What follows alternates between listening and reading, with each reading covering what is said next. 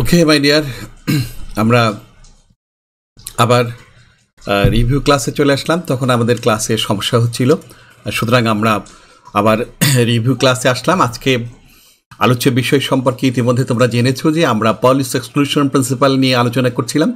তো আমরা পাউলিস exclusion principal নিয়ে আবার আলোচনায় চলে যাচ্ছি। ওকে, তাহলে আজকের বিষয় হচ্ছে আমাদের পাউলিস এক্সক্লুশন প্রিন্সিপাল। ওকে, আমরা আবার ক্লাসে চলে যাই। পাউলিস এক্সক্লুশন প্রিন্সিপাল তোমার হচ্ছে এই অধ্যায়ের ক্ষেত্রে বা কেমিস্ট্রিতে, বিশেষ করে বেসিক কেমিস্ট্রি ক্ষেত্রে খুব গুরুত্বপূর্ণ একটি বিষয়। এটি আমাদের সব তোমার হচ্ছে যথার্থ ঠিক মতোই বুঝতে হবে, আর এই বুঝতে চাইলে আমাদের আজকের এই ক্লাসটি কিন্তু খুব গুরুত্বপূর্ণ। তো সুতরাং আমরা ক্লাসে চলে যাই। আমরা লাস্ট ক্লাসে তোমার যেটাকে বলে কোয়ান্টাম নাম্বারে আলোচনা করেছিলাম। সেখানে আমরা কোয়ান্টাম নাম্বার পেয়েছিলাম এবং সেটা একটি ইলেকট্রন, তোমার হচ্ছে 4টি করে কোয়ান্টাম নাম্বার আছে, তার মানে তাদের ঠিকানা আছে। আমরা সেই ঠিকানাটা তাদের এরকম অরবিটাল যদি তাদেরকে আমরা জিজ্ঞেস 2p2px এর ক্ষেত্রে কি হয়, আমরা এখানে দেখতে পাচ্ছি যে এখানে পরিষ্কার দেখা যাচ্ছে যে 2, তার মানে n এর মান 2, n এর মান 2 হলে আমরা l এর মান বের করতে পারি 0 2 2 - 1, দ্যাট ইজ 0 আর 1। যেহেতু এটা p উপস্তর, তার মানে পরিষ্কার যেহেতু p উপস্তর, যার জন্য p এর জন্য l এর মান হবে 1। আর যেহেতু px আর l এর মান 1 হলে m এর জন্য আমরা -l to +l ইনক্লুডিং 0 থেকে 3টি মান পাই। কিন্তু এখানে যদি স্পষ্ট px বলেছে, সুতরাং এখানে px এর জন্য m এর মান 0 হবে, m এর মান 0 হবে। সুতরাং আমরা জানি যে তাহলে m l s এ পেয়ে গেলাম, m n l m পেয়ে গেলাম। এখন s এর ক্ষেত্রে আসি। s এর ক্ষেত্রে বলা হয়েছে যে s হচ্ছে যে কোয়ান্টাম সংখ্যা যে কোনো একটি হবে, হয় +1/2 হবে নয় -1/2 হবে। ধরলাম আমরা এখানে এই ইলেকট্রনের জন্য +1/2, সুতরাং এখানে এই ইলেকট্রনের 4টি কোয়ান্টাম নাম্বার আমরা বের করতে পেরেছি। অপর আর একটা ইলেকট্রন বললাম, মানে 4টা 3 পরিষ্কার দেখা যাচ্ছে, n এর মান আমরা l এর মান সেখান থেকে 3টি বের করতে পারি। এবারে p উপস্তর হয় এবং 2 হলে l including 0, that is +- l including 0।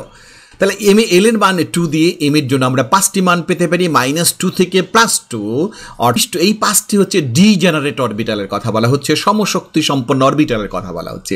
এখানে যেহেতু পরিষ্কার করে বলা হয়েছে এটা হচ্ছে d0। একইভাবে আমরা কি করতে পারি, এখানে যেটাকে স্পিন কোয়ান্টাম নাম্বারের মান এখানে বের করা হয়েছে।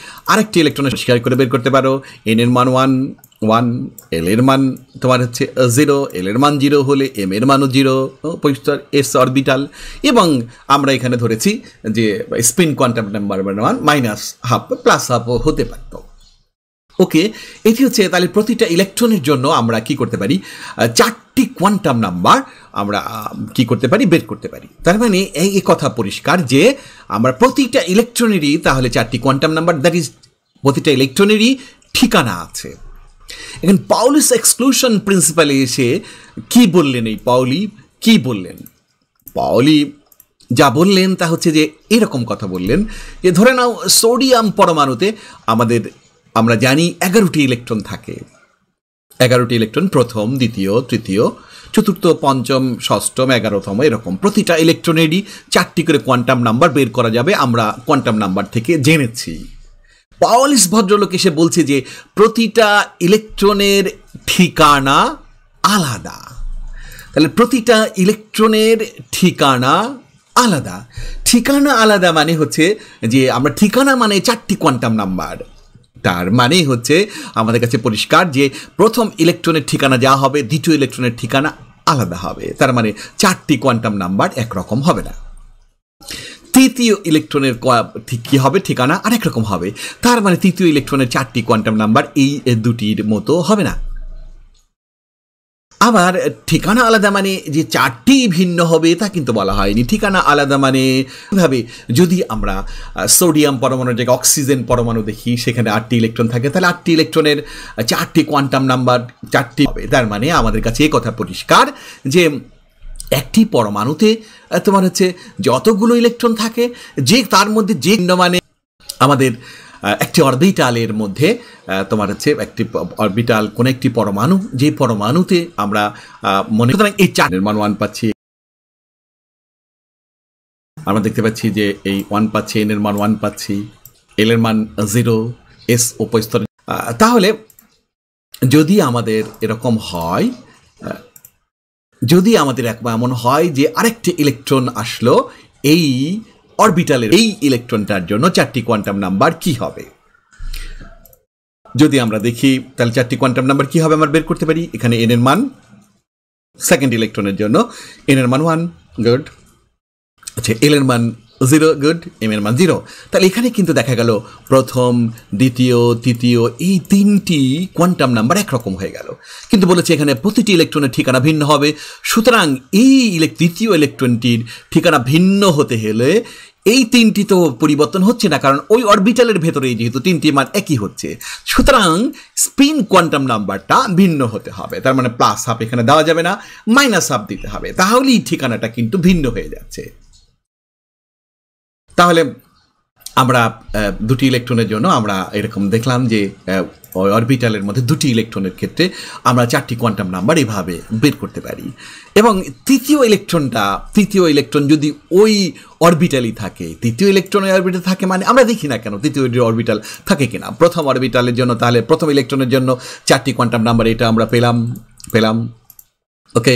তারপরে আমরা দ্বিতীয় ইলেকট্রনের জন্য আমরা 4টি কোয়ান্টাম নাম্বার আমরা পেলাম, এই দ্বিতীয় ইলেকট্রনের জন্য 4টি কোয়ান্টাম নাম্বার, এই ইলেকট্রনটার জন্য 4টি কোয়ান্টাম নাম্বার পেলাম, এবং এটা আর এটা ভিন্ন হলো, ভিন্ন, ওকে। আমরা লাস্টে দেখলাম এবার তৃতীয় ইলেকট্রনের জন্য 4টি কোয়ান্টাম নাম্বার, তৃতীয় ইলেকট্রন, এই ইলেকট্রনের জন্য আমরা 4টি কোয়ান্টাম নাম্বার বের করতে চাই, ওকে। আমরা যদি বের করি তাহলে আমরা কি হচ্ছে, আমরা থার্ড ইলেকট্রন আমরা দেখতে পাচ্ছি। থার্ড ইলেকট্রনের জন্য পরিষ্কার এখানে n এর মান 1 দেখা যায়, l এর মান 1, m এর মান 1 দেখা যাচ্ছে। তারপরে 3টি একরকমের হলো, তাহলে s এর মান কি হবে? আচ্ছা, s এর মান আমরা প্লাস হাফ দিলাম, প্লাস হাফ দিলে এইটা আর এটা একরকম হয়ে যায়, ঠিকানা একরকম হয়ে গেল, তাহলে তো হতে পারে না, ওকে। তাহলে কি হতে পারে? তাহলে মাইনাস হাফ দেই, মাইনাস হাফ দিলে এটা একরকম হয়ে যায়, তাহলে তো হতে পারে না। তাহলে কি দেখা যাচ্ছে, ঠিকানা একই রকম হয়ে গেল। থার্ড ইলেকট্রনটা এসে যখন অরবিটালের মধ্যে বসলো, যদি আমরা বসাই তখন দেখা যাচ্ছে যে ঠিকানা একরকম হয়ে যাচ্ছে। ঠিকানা একরকম হলে এই থার্ড ইলেকট্রনটা তাহলে কি থাকবে না, এই অরবিটালের মধ্যে থাকবে না। তার মানে কি দাঁড়ালো, এই অরবিটালের মধ্যে সর্বোচ্চ 2টি ইলেকট্রন থাকতে পারছে একটি অরবিটালের মধ্যে, এই এস অরবিটাল বা একটি অরবিটালের কথা বলছি, অরবিটালের মধ্যে 2টি ইলেকট্রন থাকছে, তৃতীয় ইলেকট্রনটি কিন্তু থাকছে না। তার মানে আমরা তাহলে তৃতীয় ইলেকট্রন থাকে না, তার মানে অরবিটালের মধ্যে 3টি ইলেকট্রন থাকছে না, তা অরবিটালের মধ্যে 2টি ইলেকট্রন থাকছে। সেটা পাউলিস এক্সক্লুশন প্রিন্সিপাল থেকে এটা গুরুত্বপূর্ণ একটা অনুসিদ্ধান্ত আমরা উপনীত হলাম যে একটি অরবিটালের ভেতরে 2টি ইলেকট্রন থাকতে পারে। এটা কিন্তু একটা গুরুত্বপূর্ণ অনুসিদ্ধান্ত। তাহলে একই পরমাণুতে যে কোনো ইলেকট্রনের 4টি কোয়ান্টাম সংখ্যা কখনোই এক হতে পারে না, আমরা দেখলাম এখন কখনোই এক হতে পারে না। এবং আমরা তাহলে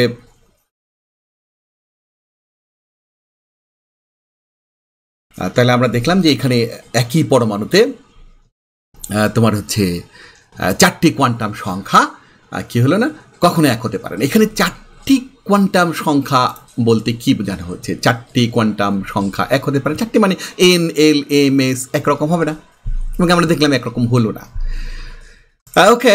আমরা তাহলে আমরা 1s এই অরবিটালের মধ্যে আমাদের 2টি ইলেকট্রন থাকে, এবং 2টি ইলেকট্রনে দেখা গেল প্রথম ইলেকট্রনের 4টি কোয়ান্টাম নাম্বার এবং এতে দ্বিতীয় ইলেকট্রনের 4টি কোয়ান্টাম নাম্বার। এটা তাহলে এখানে দুটি ইলেকট্রন, তাহলে একটি অরবিটালে দুটি থাকতে পারে, আমরা সেটা ওখান থেকে আগের স্লাইড থেকে সিদ্ধান্ত নিলাম। এখন দেখা যাচ্ছে যে এই দুটি ইলেকট্রনের কিন্তু তোমার হচ্ছে প্রথম তিনটি কোয়ান্টাম সংখ্যা একরকম হয়েছে,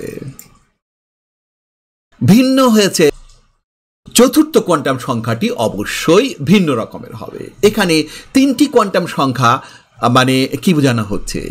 তিনটি কোয়ান্টাম সংখ্যা বলতে এখানে বোঝানো হচ্ছে যে প্রথম তিনটি কোয়ান্টাম সংখ্যা একরকম হতে পারে, অথবা শেষ তিনটি কোয়ান্টাম সংখ্যা একরকম হতে পারে। তখন চতুর্থ কোয়ান্টাম সংখ্যা বলতে কি বোঝানো হবে? প্রথমটাকে চতুর্থ কোয়ান্টাম সংখ্যা বলা হবে। যদি এমন হয় প্রথম, দ্বিতীয় এবং চতুর্থ কোয়ান্টাম সংখ্যাটা একরকম হয়েছে, তাহলে তৃতীয়টাকে বলা হবে কোয়ান্টাম সংখ্যা, চতুর্থ বলা হবে। এই কোয়ান্টাম নাম্বারটাকে তখন বলা হবে চতুর্থ কোয়ান্টাম সংখ্যা বলা হবে। তার মানে যে কোনো তিনটি, সর্বোচ্চ যে কোনো তিনটি কোয়ান্টাম সংখ্যা একরকম হতে পারে, চতুর্থটি অবশ্যই ভিন্ন রকমের হবে। তার মানে কি তাহলে শুধু তিনটি কোয়ান্টাম সংখ্যা একরকম হবে? না, বলছে যে যে কোনো একটা একরকম হতে পারে, তাহলে তিনটা ভিন্ন রকমের হলো। যে কোনো দুটি একরকমের হতে পারে, তাহলে দুটি ভিন্ন রকমের হবে। যে কোনো তিনটি একরকমের হবে, তাহলে চতুর্থটি কি হবে? ভিন্ন রকমের হবে। তা এইটাই হচ্ছে এইটার মূল কথা। তার মানে সমান হতে পারে কোয়ান্টাম সংখ্যা, একটি সমান হতে পারে, দুটি সমান হতে পারে, সর্বোচ্চ তিনটি সমান হবে, কিন্তু চতুর্থটি অবশ্যই ভিন্ন রকমের হবে। আর চতুর্থটি বলতে কিন্তু বলছি যে তিনটি সমান অবশিষ্টটাকে আমরা চতুর্থ কোয়ান্টাম সংখ্যা বলছি। তাহলে এটা একটা গুরুত্বপূর্ণ সিদ্ধান্ত যে একটি অরবিটালের ভেতরে দুটি ইলেকট্রনের তিনটি কোয়ান্টাম সংখ্যা একরকম হতে পারে, কিন্তু চতুর্থ কোয়ান্টাম সংখ্যাটি অবশ্যই ভিন্ন রকমের হবে। তাহলে আবার আমরা 1s অরবিটালের মধ্যে আবার দেখি যে প্রথম ইলেকট্রনের জন্য 4টি কোয়ান্টাম নাম্বার, দ্বিতীয় ইলেকট্রনের জন্য 4টি কোয়ান্টাম নাম্বার একই রকম। এখানে একটি বিষয় কিন্তু দেখো, খুব দারুণ একটা বিষয় যে আমরা দেখলাম যে একটি অরবিটালের ভেতরে দুটির বেশি ইলেকট্রন থাকছে না। আমরা লাস্ট এই উদাহরণ থেকে আমরা দেখতে পেয়েছি যে আমরা যে দুটির বেশি ইলেকট্রন থাকছে না। এখানে কিন্তু দেখো যে দুটি থাকছে না, একটি অরবিটালের মধ্যে প্রথম তিনটি সমান, চতুর্থটি ভিন্ন হচ্ছে। চতুর্থটি ব্যাপারটা কি? চতুর্থ ব্যাপারটা হচ্ছে যে একজন যদি তোমার অ্যান্টি ক্লকওয়াইজ ঘোরে, তাহলে অপরজন কি হবে? ক্লকওয়াইজ ঘুরবে। এইটাই দেখা যায়, ঘুরবে তো আরেকজন বিপরীত দিকে ঘুরবে। এই ঘূর্ণায়নটাকে আমরা কিভাবে দেখাই?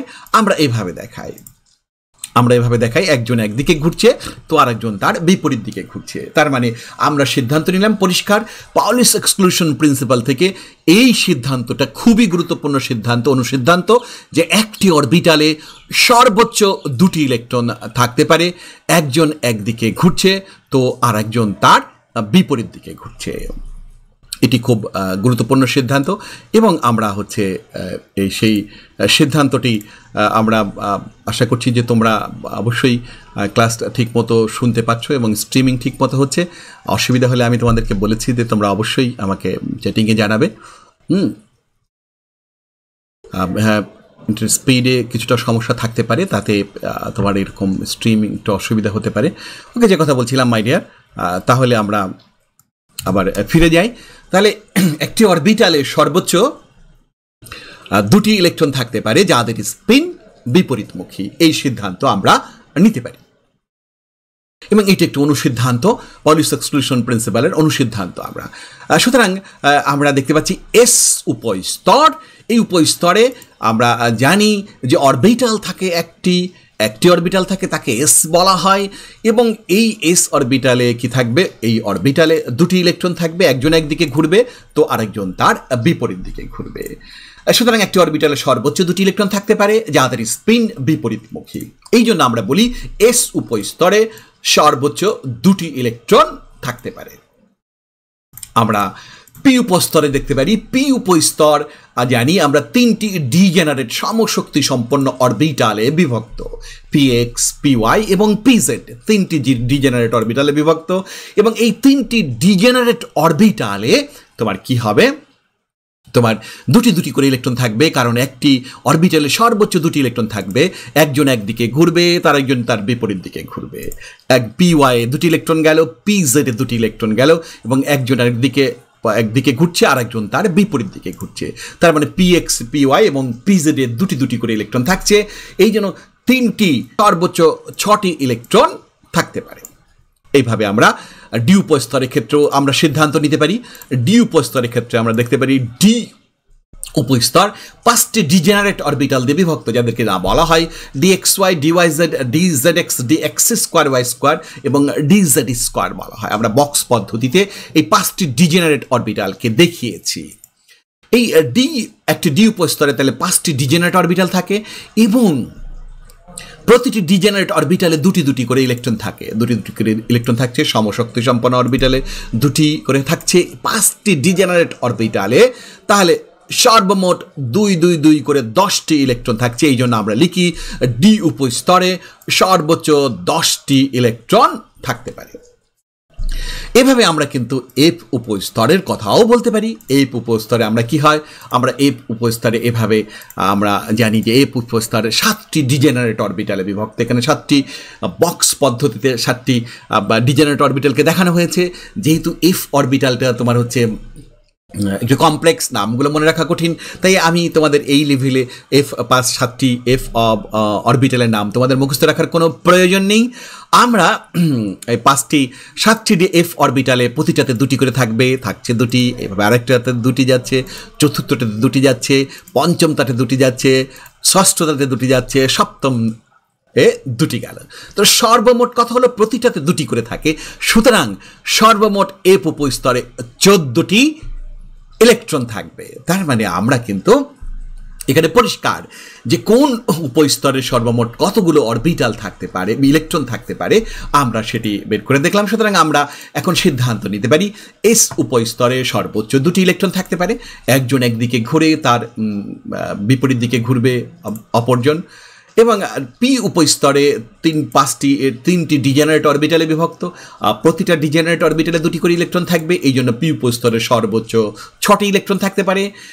ডি উপস্তর তোমার হচ্ছে 5টি ডিজেনারেট অরবিটালে বিভক্ত এবং ডি উপস্তরে প্রতিটাতে 2টি করে ইলেকট্রন থাকবে এবং প্রতিটা 2টি করে থাকবে। এই জন্য 5টি ডিজেনারেট অরবিটালে 10টি ইলেকট্রন থাকবে সর্বোচ্চ। এইভাবে এফ উপস্তর 7টি ডিজেনারেট অরবিটালে বিভক্ত, প্রতিটা অরবিটালে 2টি করে ইলেকট্রন থাকবে এবং এইভাবে আমরা কি করতে পারি, এফ উপস্তরে সর্বোচ্চ 14টি ইলেকট্রন থাকতে পারে। এটি কিন্তু একটা গুরুত্বপূর্ণ সিদ্ধান্ত পাউলিস এক্সক্লুশন প্রিন্সিপাল থেকে। সুতরাং তোমাকে তো প্রশ্ন করাই হতে পারে যে ডি উপস্তরে সর্বোচ্চ 10টি ইলেকট্রন কেন থাকে বা কটি ইলেকট্রন থাকে, ব্যাখ্যা করো। তখন তো তোমাকে একটু ব্যাখ্যা করে বলতে হবে। কিভাবে বলতে হবে? আগে পাউলিস এক্সক্লুশন প্রিন্সিপাল বলতে হবে যে একটি পরমাণুতে যে কোনো 2টি ইলেকট্রনের 4টি কোয়ান্টাম সংখ্যা ভিন্ন রকমের হবে, 4টি কোয়ান্টাম সংখ্যা একরকম হবে না। সেই অনুযায়ী কীভাবে একরকম হবে না, একটি অরবিটালে যে সর্বোচ্চ 2টি থাকে, 3টি থাকতে পারে না, তার ব্যাখ্যাটা দিতে হবে।